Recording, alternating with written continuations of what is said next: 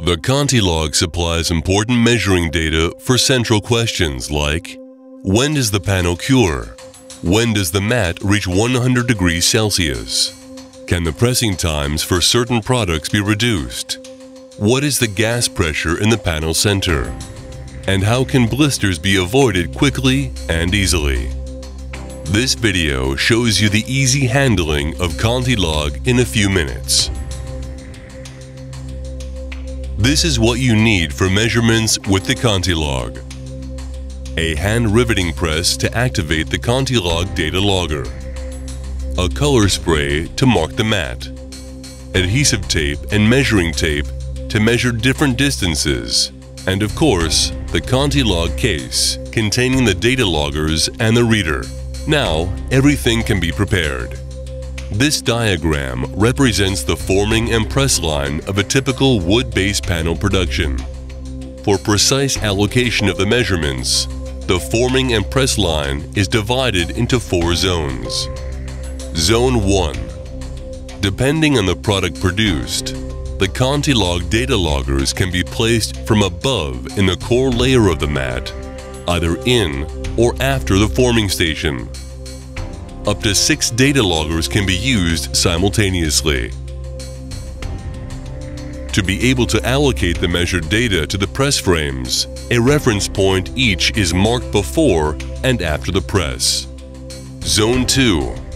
Determine a reference point before the press, the distance of which from the first press frame is exactly known. For this, any position before the press in which the mark on the mat is clearly visible is suitable, such as belt transfer, nose, or surface spraying. Zone 3. Determine a second reference point after the press, the distance of which from the last press frame is exactly known.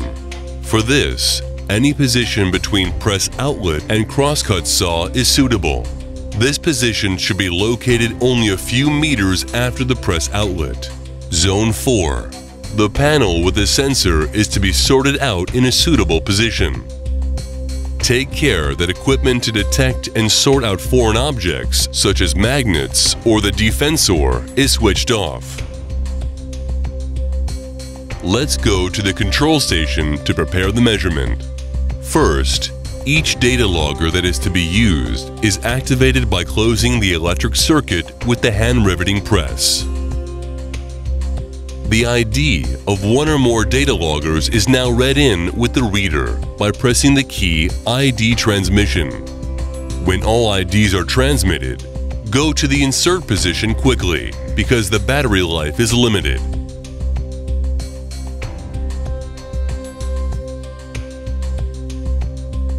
Having arrived at the insert position, the measurement of the CONTILOG data loggers is started by pressing the key Start Measurement. The data loggers have to be placed in the core layer of the mat, in any position across the mat width. Take care that an assistant marks the forming belt with adhesive tape to be able to trace the position of the data logger. Remove the tape and mark the mat with color spray.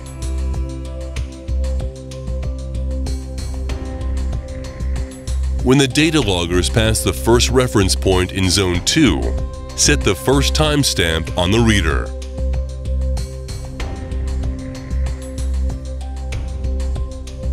Set the second timestamp on the reader in Zone 3.